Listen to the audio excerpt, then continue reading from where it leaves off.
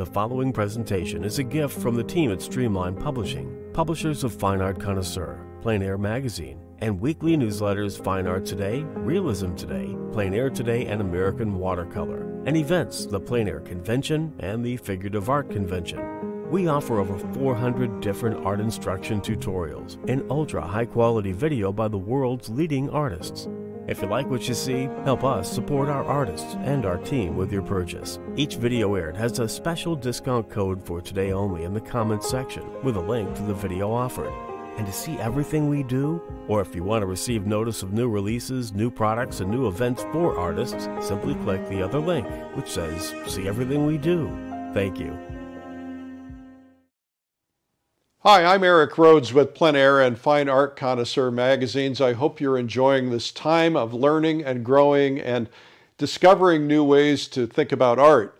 Now, one of the things I love to do is to play, to experiment, to try new materials, to paint things that I normally don't paint. It actually makes me better as an artist overall, no matter what style I'm doing. This video is going to help you get there. It's called Fun with Acrylics with Karen Knutson.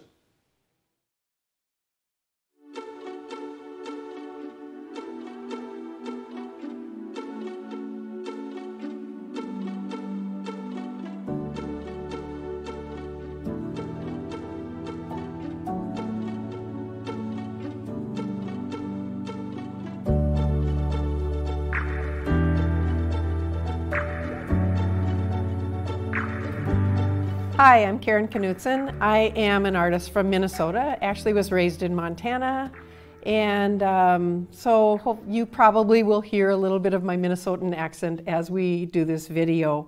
I am so excited to show you some techniques of acrylic that will lead to you painting like Gustav Klimt.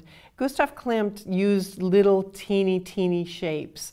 And I used to think that that was a bad thing, but when you group those little shapes together like he did, it becomes a good thing. I will show you different things that you can do with this technique. Like, for instance, this is a painting that I did that is a close-up, and it's a little funky woman. And her hair is done in the Gustav Klimt and then part of her outfit. And we will also be learning how to do clothespin people, and that's what I call these, where, you remember the old-fashioned clothespins that were like, they were wooden? That's why I call them clothespin people. And so it's going to be a fun adventure. I can't wait to show you these great tricks. So let's get started. So before we get started, I will tell you about the supplies that you will need to have on hand for this exciting painting technique. The very first thing that you will need is Strathmore Aquarius 80-pound paper. It's very light. It is so light when you first get it that people think that it's not going to be good. But we'll be coating it with a matte medium, and it gets stiffer as it goes, and it's just wonderful paper. It really does make a difference in this painting. You will also need rubbing alcohol. It's important to have the 91% on your rubbing alcohol. The 70 or whatever it is doesn't work as well. So it's important that you get the 91%. You'll need Kleenex to have on hand. You will also need paper towels, a roll of paper towels. You will need scissors, a spray bottle. I like the push button top on your spray bottle.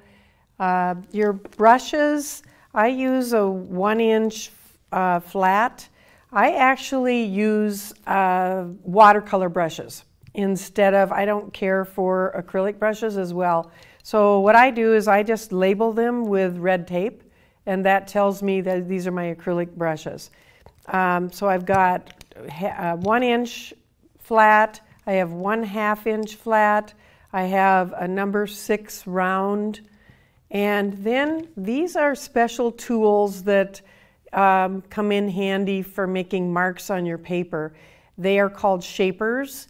And they are actually, this is rubber on the end of it. And so if you don't want to buy this, you can actually use an eraser, you know, either the little square one or the end of your pencil. And that will work out really well too, because it's kind of like it's a rubber, like an eraser. And these come in lots of different sizes. This is the one that I like. It's a half-inch chisel edge. You also might need a palette knife for getting out some of the paints that are a little bit harder to get out of the tube. You will be using tube paints, which is the heavy golden paints. The main two that I use in my demo are light blue violet, Liquitex, or if you want to use golden, the same, it's the same color, light ultramarine blue is another one that is wonderful, wonderful color. I also start lots of times with Hansa yellow medium. So really those are the two heavy ones that you'll be using. Oh, and then black, carbon black, and titanium white. So those are the four. Then as far as your liquid acrylics, that is up to you on which ones that you like. Again, I prefer golden, but the cheaper ones that you can get for $1 a bottle at Michael's or some of the craft stores are really, they work well for this too. Sometimes they don't come out of the bottle as well, and so there are, you know, there's benefits to getting the better paint that way. So I'm just going to say just get a wide variety of those. Your favorite colors. If you get a yellow, a blue, a red, and maybe a couple of other secondary colors, you'll be good. So let's see. Otherwise, Tombow markers, you will be using a permanent marker. Sharpie is what I like, the twin tip, so I can get two different sides. If I need things to get whiter, I use a Uniball pen. I also, when I make my circles, I will use a compass, and so that's, and you can get that or not. That's up to you. I think that's really, oh, double stick tape. You need ATG tape. It's a double stick tape, and this is what that looks like. And then gold foil paper for finishing up the last tips. And you can get this at any hobby store, or joggles.com is another one that you can get it from. So that's a list of all of our supplies, so let's get started. So now that we have learned about the materials of how to do the painting like Gustav Klimt, let's do the most important step, which is preparing the paper.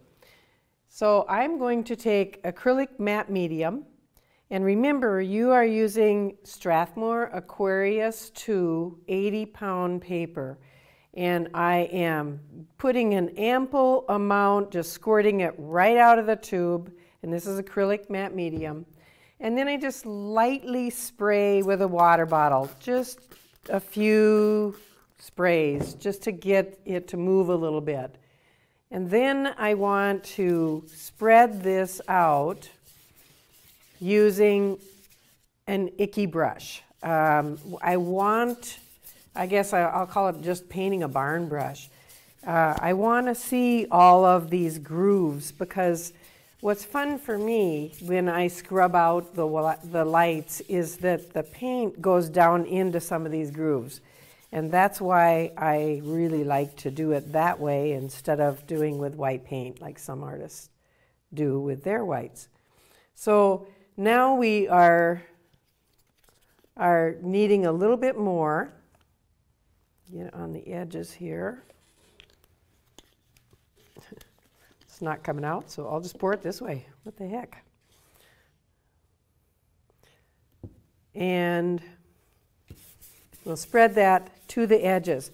Make sure that you go clear to the edge, right to the edge of the paper, because if you don't, And we go to scrub out to get back to the whites later on. Those whites, it won't scrub out. So whatever you're trying to scrub, if you're trying to scrub out a brown color back to a white, it'll stay brown. So it's really important to get it all the way to the edge. Do a little bit more.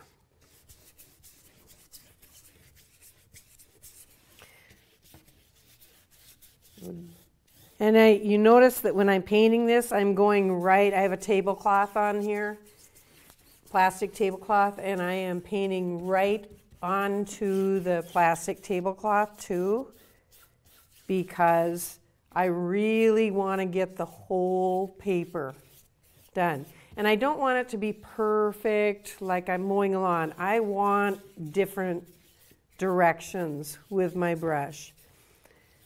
And if you have it where the paint is sticking up way too much, it's going to take like a day and a half to dry, number one.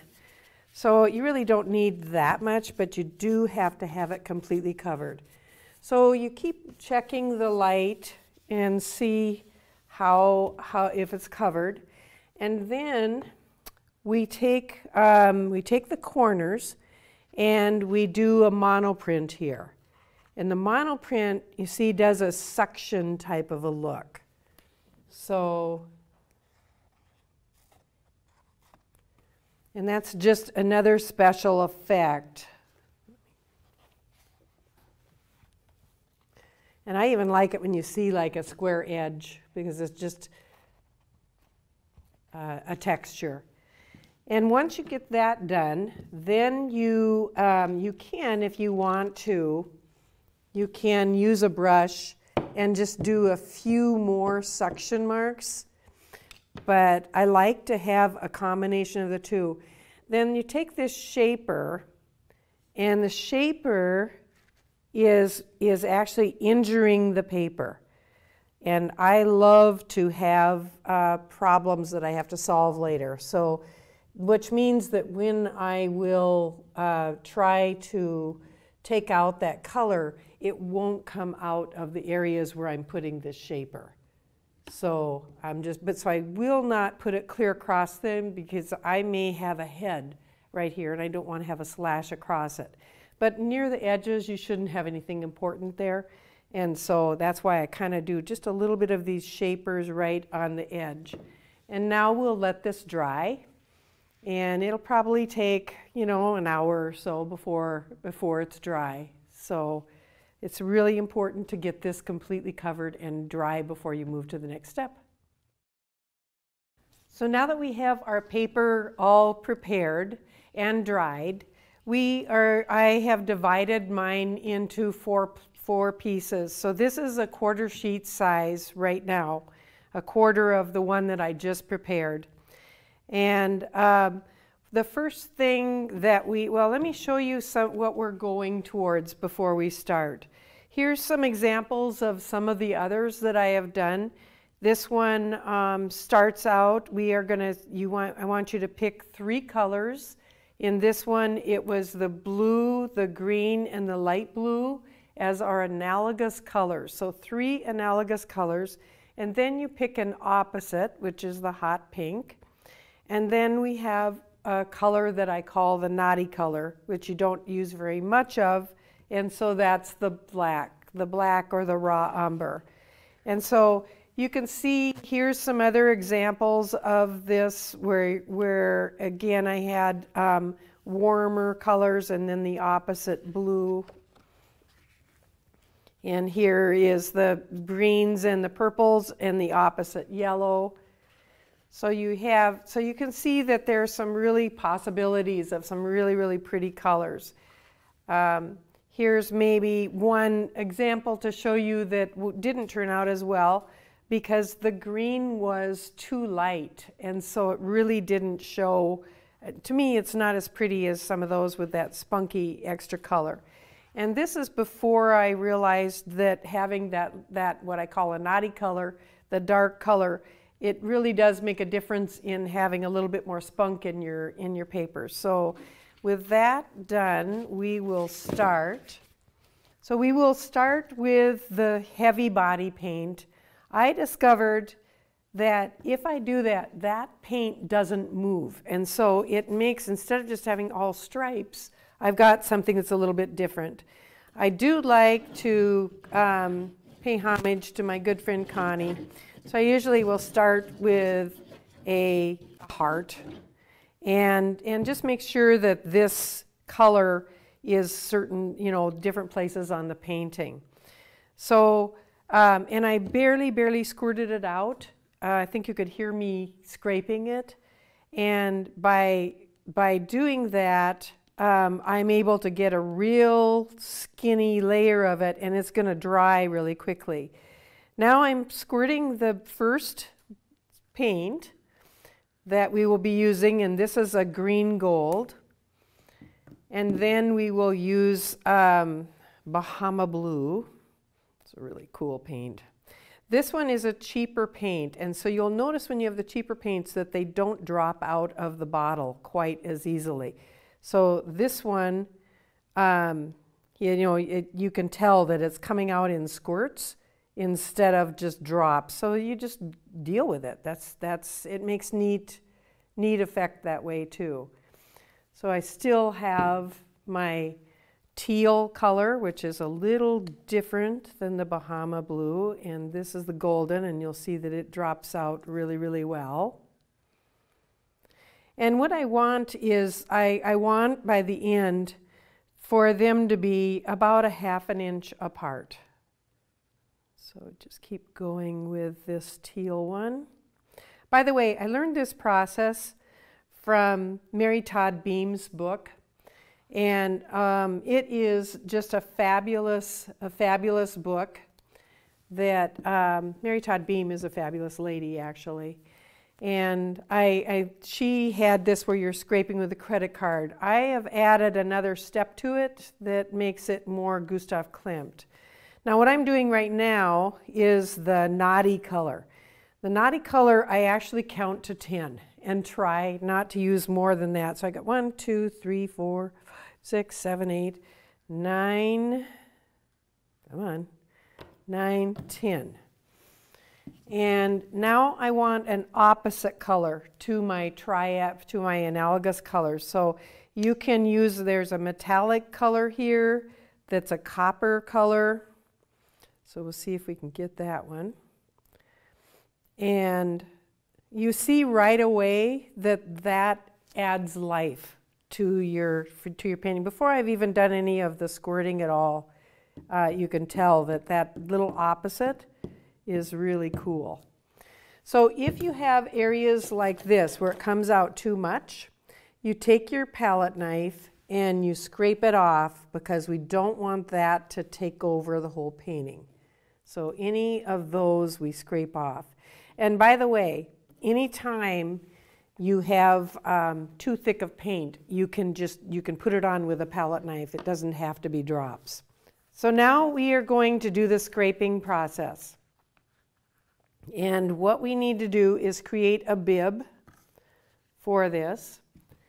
And so we'll take a motel key, or my husband always says, use the credit cards. They're good for that. So we'll start out with this and scrape towards, and notice the beautiful colors that you get.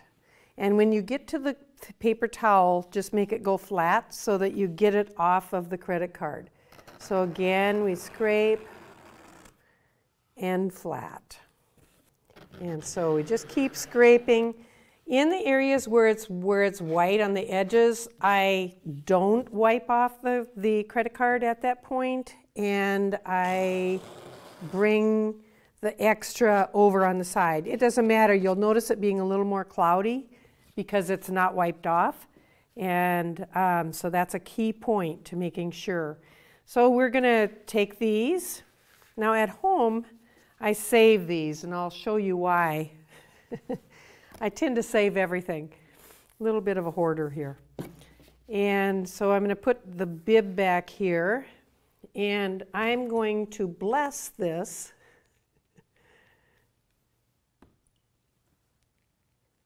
by adding water. Bless you, bless you, bless you.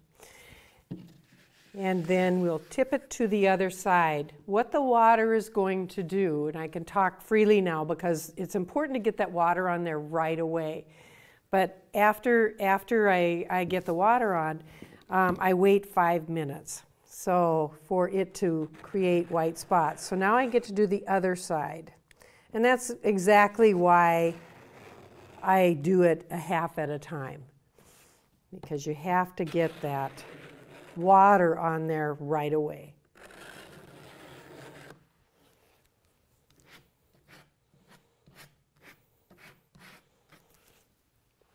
And one more here.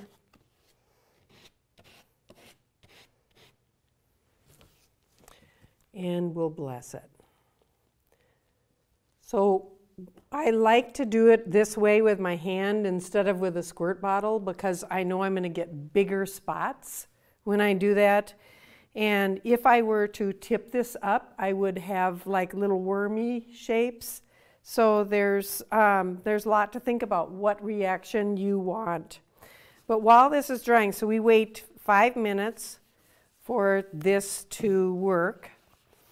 And like I said, at home, I would have a chair or something for these to be able, and I would let them dry on there.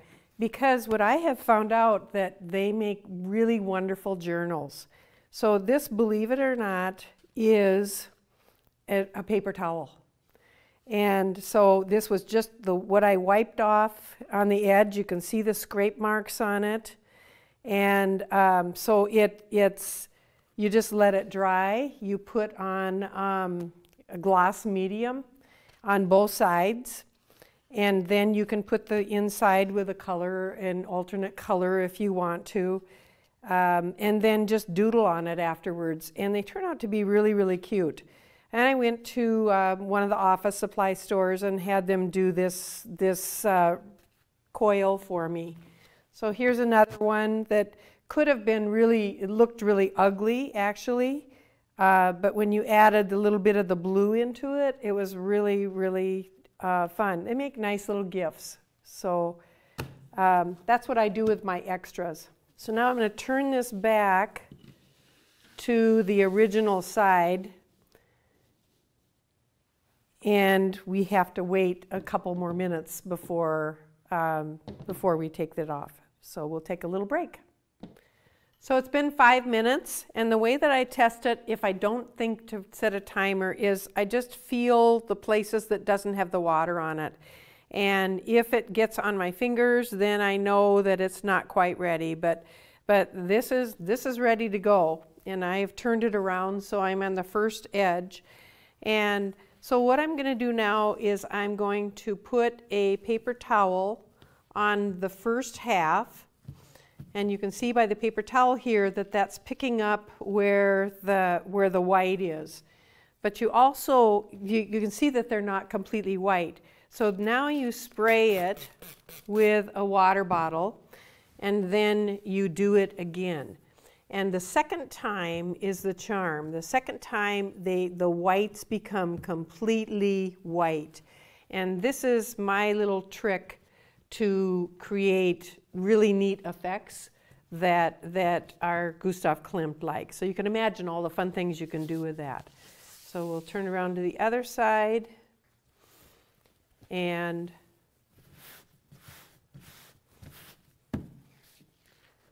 lift that off. And then spray it. So I would advise you to write these steps down, and because my students in the classes, they forget, they'll spray first before they even put the paint on or whatever. But just to remember that the reason you spray it to do the second time is so that those white areas become completely white. If I were to spray that when I first did it, the paint is wet, you know, and right now all of these are dry.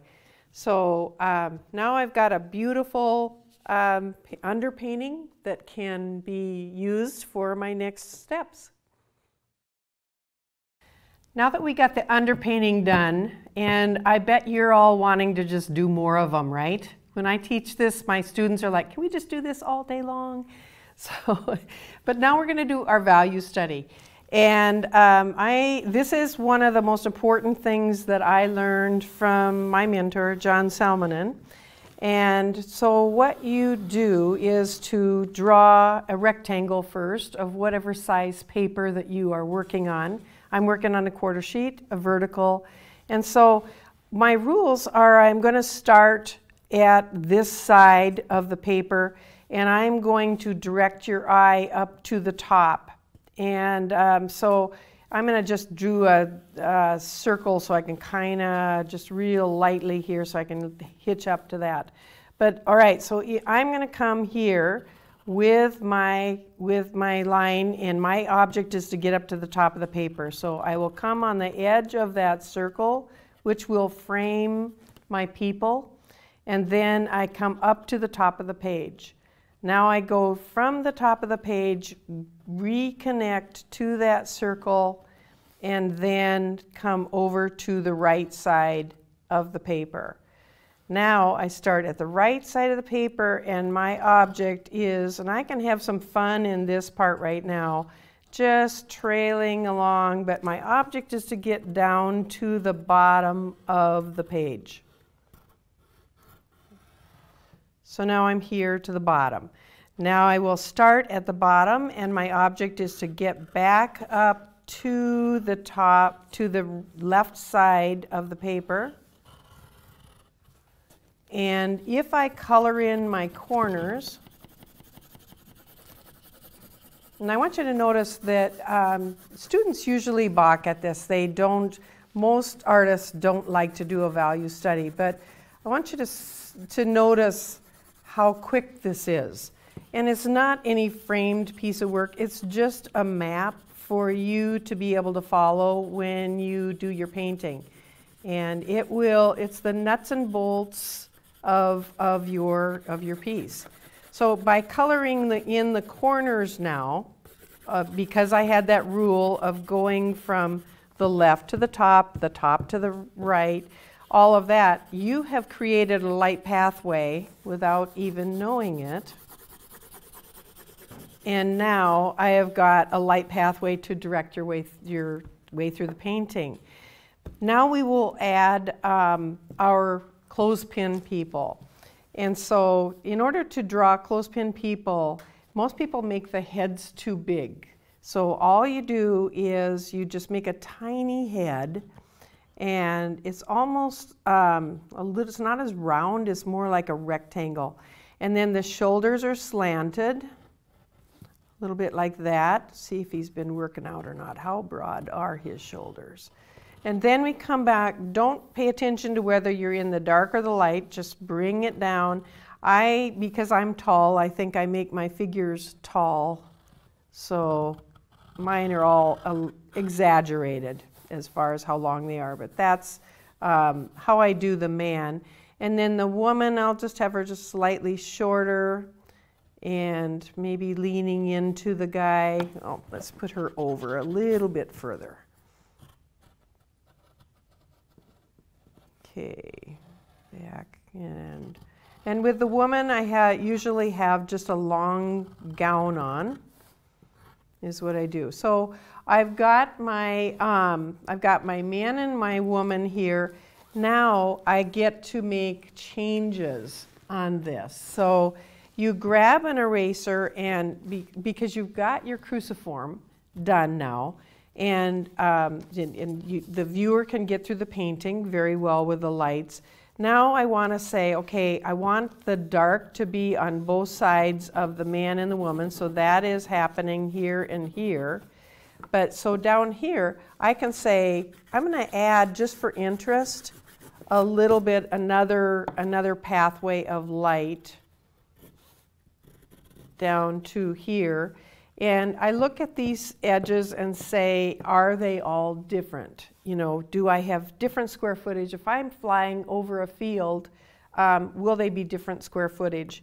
And so that is, that really works. So now I've got over here, maybe the woman could be a little bit of a dark, and this is when I get to put an island of dark in. So first, when you start, you have the rule that you don't lift your pencil and you don't cross any lines, so everything goes smoothly when you're doing this whole thing. Now I'm just putting a little bit of an edge on here so that I can really showcase her, but I'm not cutting off that light pathway that will all be connected. So we'll connect that down to this, and I've got my pathway still. And then the last thing you do is to color in their heads so that you, and I usually just vignette it down. Let's see if I can get rid of that.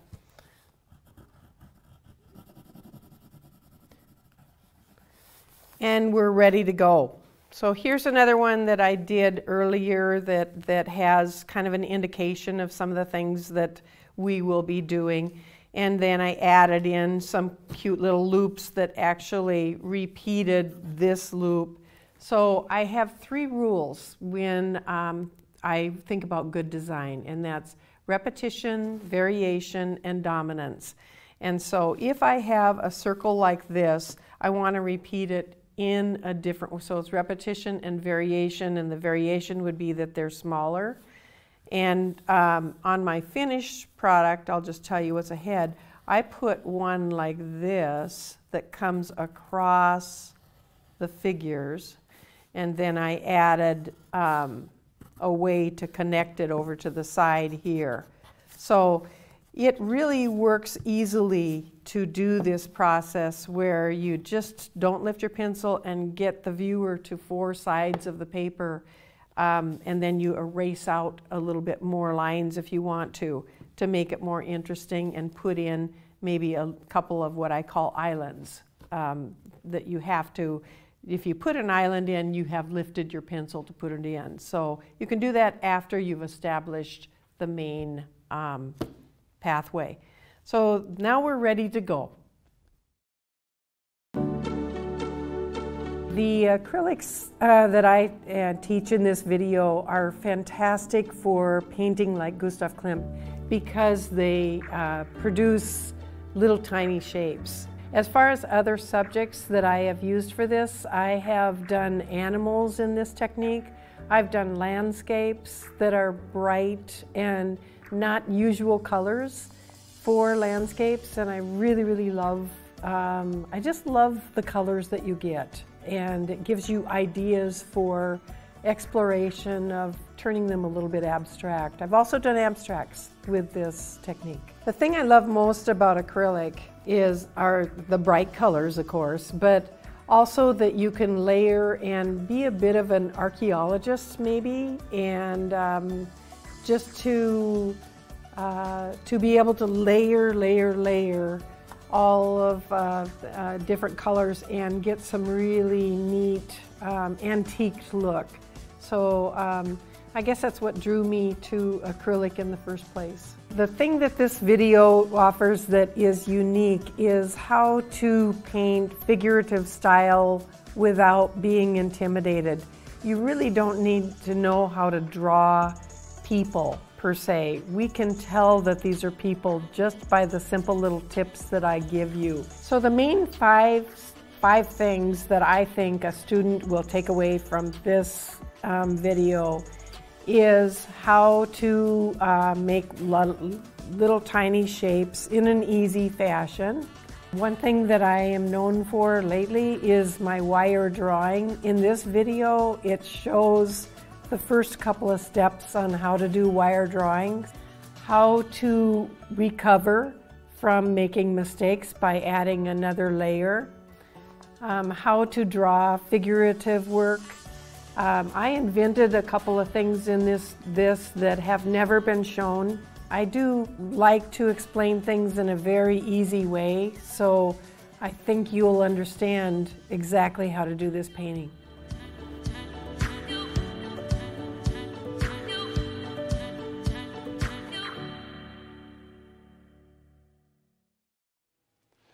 Well, that was Karen Knutson and Fun with Acrylics, and you can learn more about it at lilyartvideo.com. So now that we've got our value study done, I will trace that on, I'll put it on a tracing paper. For me, that works better. You may be a really good drawer and decide to go right on the paper, but I like to put it on the tracing paper and then move the tracing paper according to what is under that, on that underpainting. So I have drawn this on my tracing paper so that you can see that. And then here's my underpainting, and I will place that, just move it around until I like where the figures are according to that underpainting, and get some really exciting things happening in their outfits. Because this is all going to be wiped out, so that part does not matter. So I'll just tape this right here. We want to tape it in 2 places. And by doing that, when you're putting your, I use carbon paper, not graphite paper, carbon paper. You get that at an office supply store. And I use it on purpose just because it's dark. It's really, really dark, and it shows really well. So I will put the carbon paper underneath here. And we just start tracing, and make sure that you have the carbon paper the right way. And that's why the tape really helps. You can actually check it and see how you're doing.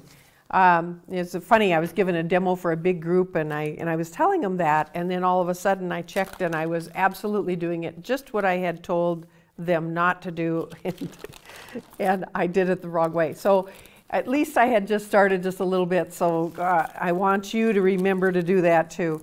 And you got these on, and then get and deposit that onto your paper. Once that is done, and I went ahead and did this before so that you wouldn't have to watch me do all of that, I have got my drawing on the paper here now. So now we will be adding, we'll be rubbing out our whites. And you have a choice to make. You can decide to be in my club where you like to rub it out and get to the whites that way, or you can say, wow, that's way too much work. I am just going to paint that with gesso. And that is absolutely fine if you want to do that.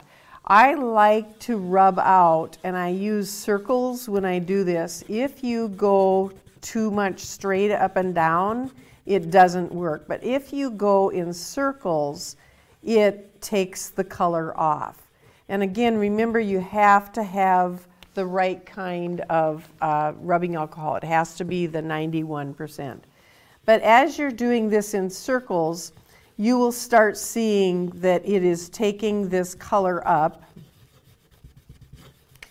and it just eventually becomes just white. I've always thought that this is the time when I would love to have, like, you know, a dental assistant has the technician there, a dentist has a dental assistant, and it's really kind of neat where right now when you're rubbing this a little bit, and it's like a really dirty floor, and you're rubbing this stuff, and it's kind of, and you're just pretty soon you're just rubbing dirt onto itself. So if you take your cotton ball, and this is where the assistant would come in, and then rub it with water, it picks up that part that you have rubbed off. So someday I'm going to be rich and famous, and I'm going to have an assistant. That'd be fun. So you just keep rubbing this, and when you get to the really tiny parts, like this line right across here, if I wanted that to be white, then use Q-tips. So I can take the Q-tip, and I will rub it like this. And you will be able to take the other side of the Q-tip, pick up what you've already done, and you will have a light streak going through the painting. And like I said, if it really doesn't work, you can always use white gesso to be able to have that back. I am going to paint around, here's my value study to go by. So I'm going to paint around I'm going to take all of this out with my rubbing alcohol. So I'll keep working on this, and I'll be back when it's all done. Okay, we have successfully scrubbed out the background behind our figures. One thing that I did forget to tell you is when you are scrubbing next to the heads with the cotton ball, make sure that you put your finger where, to protect the heads. You can also do it by putting tape on there if you want to, but I usually just put my finger, and I like that it has a fuzzy edge there anyway, because there will be lots of layers on these to define those heads a little bit better. So just put your finger wherever you want to come up next to when you're scrubbing out with the rubbing alcohol. So now we've got our lights. I can see my figures better. It feels good. So I'm going to what I call finding the bottom part of my figures. And so I'm going to mix up a medium color. I know I'm going to get to a dark. I'm going to get to a rust color. So I want to pick any other color that will show through when I go to the rust color. And that will make more sense in the next step. So I just want a contrast. So I want to start with a light color. So I'm going to have my raw sienna. And I want you to notice, those of you who are new to acrylic, when I first started acrylic, I did this too. But I'd put my whole brush in here, and the paint would be clear up to here. What you do is you just gradually grab the paint out from the glob there, and you're mixing just in the bottom part of your brush. And so I want to get a light color here. So by mixing my white into it, and I want a pretty generous amount. So again, just keep bringing the paint into that instead of putting your whole brush in there, it'll work out better. And I think I have I want to warm it up a little bit more. I'll add just a touch of the Hansa yellow medium. Get a little bit more glow into that. So now I'm going to start with right up next to her, and I'm going to negative paint, which means you paint the background around the person. And to really make her show later, it'll be a rust color. But right now, I'm having a light tan color. And then this, I'll just have a teeny bit of that circle showing through, just for me to not have to redraw it. And what's really fun about acrylic is that there's many different textures that you can add as you go. So when we started this painting, we blessed it to be able to create the white dots. Remember that? So now we are blessing this part so that I will be able to have some of these greens and things come through. You can also have fun with just scratching out, and that's I like to do that right where it's over into the white. So we'll do the other side here too.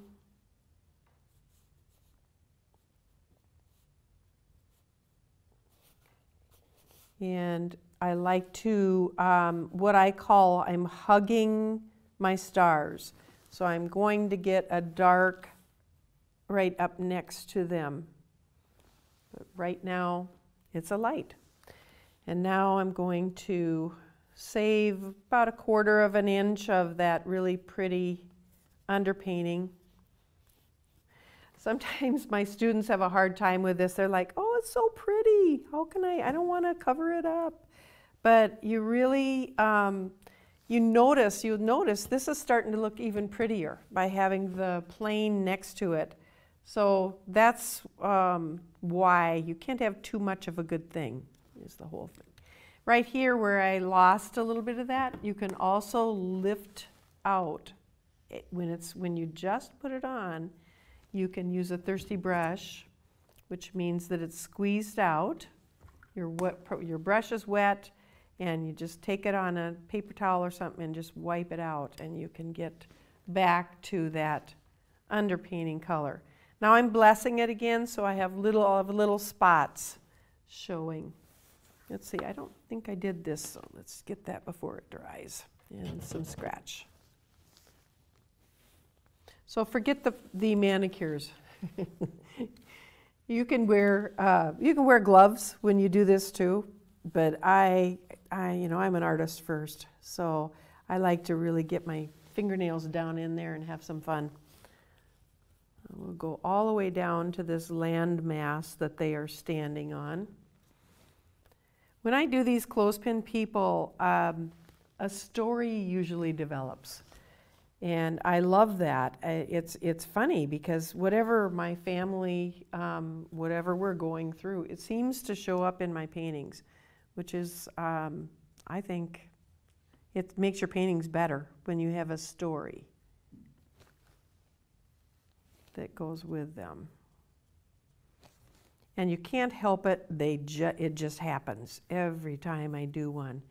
And I've done just umpteen of these, especially the value studies. When I'm on a plane or anything, I'll always have my pencil and my permanent marker, and I can do any of these type of paintings while we're flying, and it's not any time wasted. So let's see, I think we want to go clear down over the top of that too.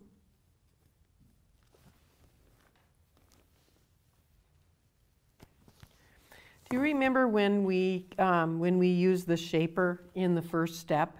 This is what the shaper does.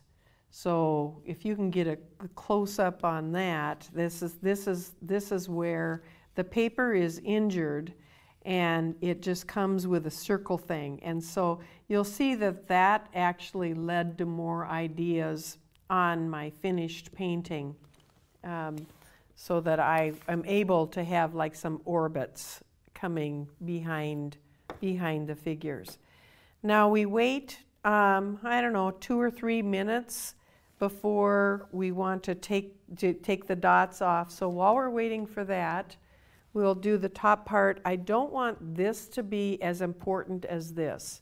So I'm going to put a glaze over this. I still want to see the colors.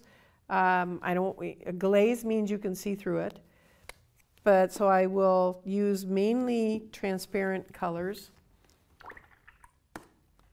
But I also, I don't want it to be as important and bright as this. So I'm going to kick back. All the whites are going to become this cobalt color. So again, I'm just going to barely add a little bit of that teal into it.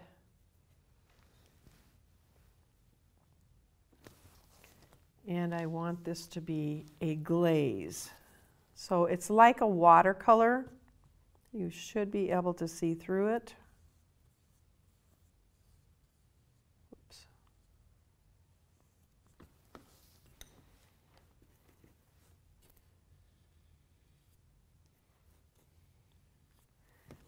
And if you miss, so I'm kicking back all those whites.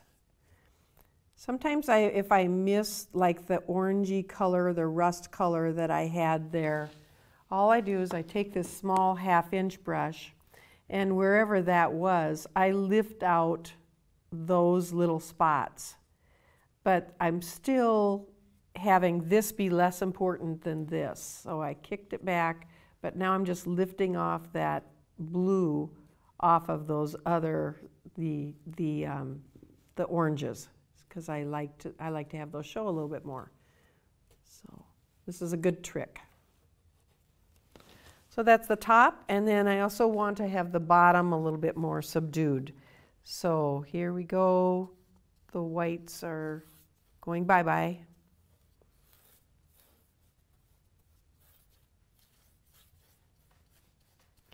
I started with acrylic about, I don't even know, probably 15 years ago, and I'm hooked.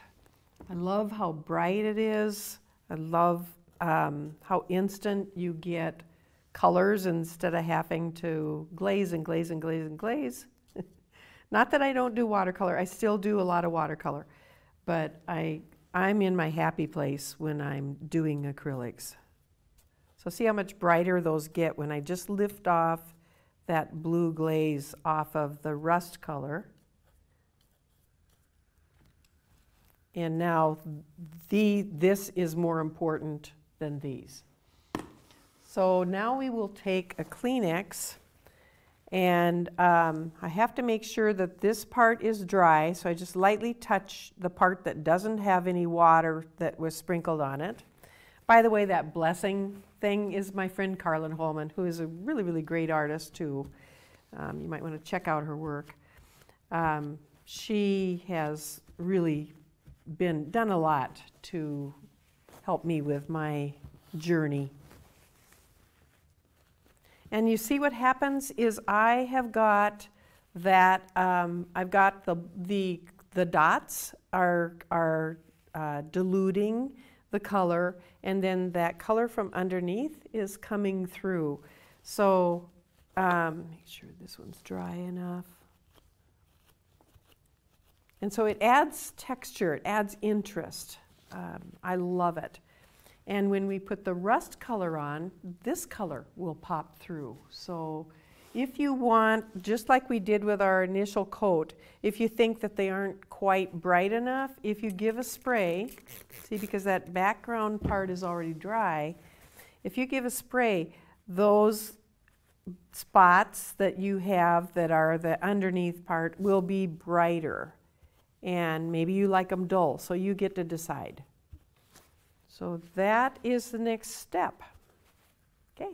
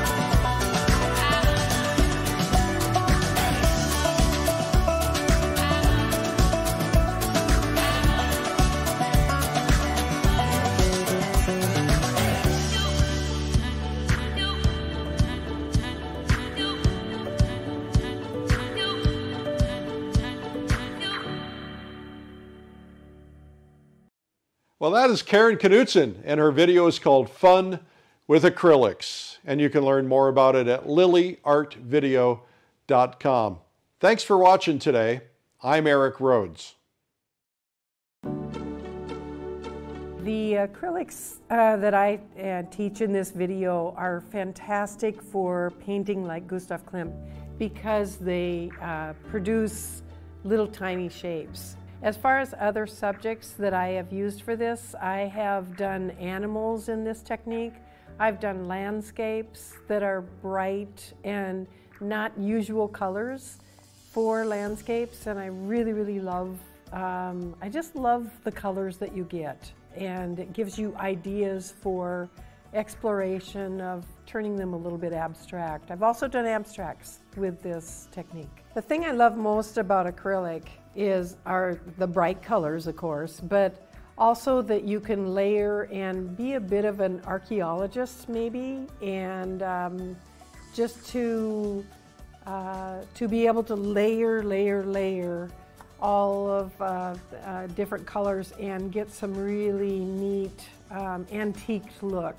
So I guess that's what drew me to acrylic in the first place. The thing that this video offers that is unique is how to paint figurative style without being intimidated. You really don't need to know how to draw people per se. We can tell that these are people just by the simple little tips that I give you. So the main five things that I think a student will take away from this video is how to make little tiny shapes in an easy fashion. One thing that I am known for lately is my wire drawing. In this video, it shows the first couple of steps on how to do wire drawings, how to recover from making mistakes by adding another layer, how to draw figurative work. I invented a couple of things in this that have never been shown. I do like to explain things in a very easy way, so I think you'll understand exactly how to do this painting.